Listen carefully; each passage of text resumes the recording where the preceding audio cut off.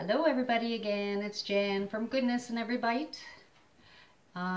Today we are not going to be doing cookies since we're all seem to be stuck in the house.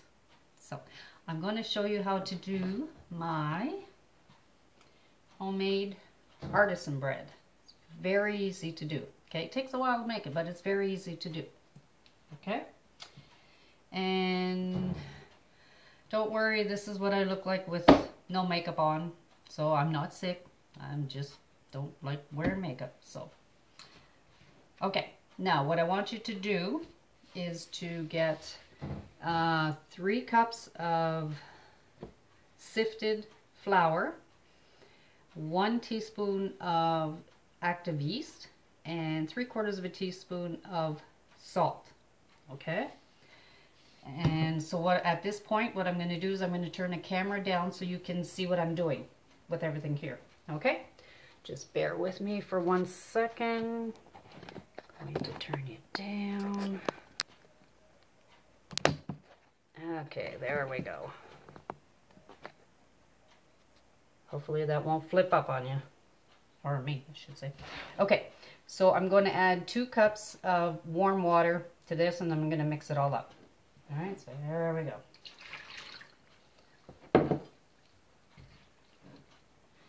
And the consistency that you're going to get from this, I don't know if you can see it or not, is going to be like a pizza dough consistency, but a little bit looser. I'll show you when I'm done with this, okay?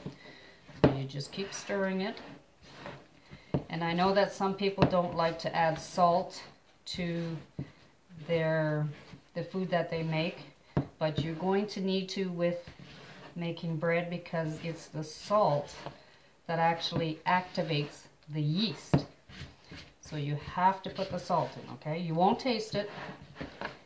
Won't taste it at all. So if you want a nice fluffy bread, then you're going to need to put that salt in. Okay, and you just keep folding it over. Let me see if I can show you here. Not sure if you can see it or not. Should have used a different color bowl maybe. So, okay, and there we go. Not sure if you can see it or not. Probably, oh, there we go. That's the consistency that you want. Okay, now at this point you put a cover on it. What I do is I went to the dollar store and I got it's a bag of 10 shower caps. Perfect for bowls like this. Just cover it up and you let it sit for either overnight like I usually do, or a minimum of 6 hours. That's why it takes a long time to make it, but it is so worth the wait. Okay, and then you put it aside. Now I have one that I had sitting overnight for the video, and I will show you what it looks like. And this is, it's hard to tell. There we go. Okay, that's what it looks like. So at this point I'm going to move that out of the way. I'm going to put some flour on my countertop. It's already been sifted. And this is a part that's going to be a little bit tricky, but you can do it. Okay, put this over here. And my spatula. Now, what you do, or what I do, is just lean it over, let it spill out. Okay. Just like that. There you go. Put this over here. Now, you want to put some flour on your fingertips, because what you're going to do is you're going to take it and flip it over on all 4 sides. Okay, just like this. Just flip it over. And then you go to the other side, flip it over. The bottom, put more on your fingers. Bottom, flip it over, and then you take the other side and you flip it over. Okay, then you get your dish It can be square, round, whatever. Spray it with Pam, flour it, okay? And then you pick it up. You got to do this quickly because it's very loose. Okay, we go like this. Pick it up on both hands and then very quickly transfer into your bowl. It's hard to see here. Okay, anyways, you transfer it into your bowl, okay? And if you have a little bubble, a pocket of air, just pop it with your fingers. Now, just going to wipe my hands here. I'm going to put the oven at 390. Okay, so let's bake. 390. Start. Okay. Now, what I do with mine is I take my scissors and I put a little snip on the top, do a little X.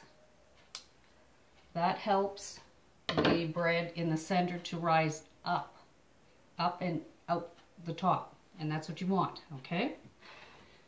And that's where you get this little X kind of design going on in your bread. Now, what you can also do is, if you want, what I like to do sometimes is sprinkle a little bit of flour on the top, and it gives you that nice floury look on it. There we go. Okay, I'm going to flip you back up. Just give me a second. Okay.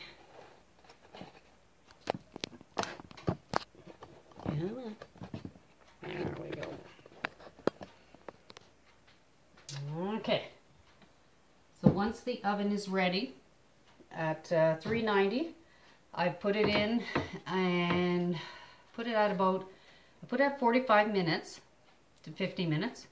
I check it then. If it's not quite dark enough on the top of the bread, put it in for an extra 2-3 minutes. Okay, if you like it darker, put it in a little bit, an extra minute or two more. Okay, and so once it's ready, take it out of the container, set it on a grate or towel, that's totally up to you, and enjoy it from there. You can have it nice, cut it up while it's still nice and warm. It's so good when it's warm. Oh, really good. So, anyways, that is how you make this beautiful artisan bread. So, if you like this video, click on the like button down below. Share, share, share. Subscribe if you haven't. I greatly appreciate it if you would. It helps me out. And we'll see what else I can come up with on the weekend for something else to make to keep you ladies and gentlemen busy throughout this event that's going on worldwide. Okay? So take care. God bless. And remember to always be a blessing and not a burden. So bye for now until the next video. Take care.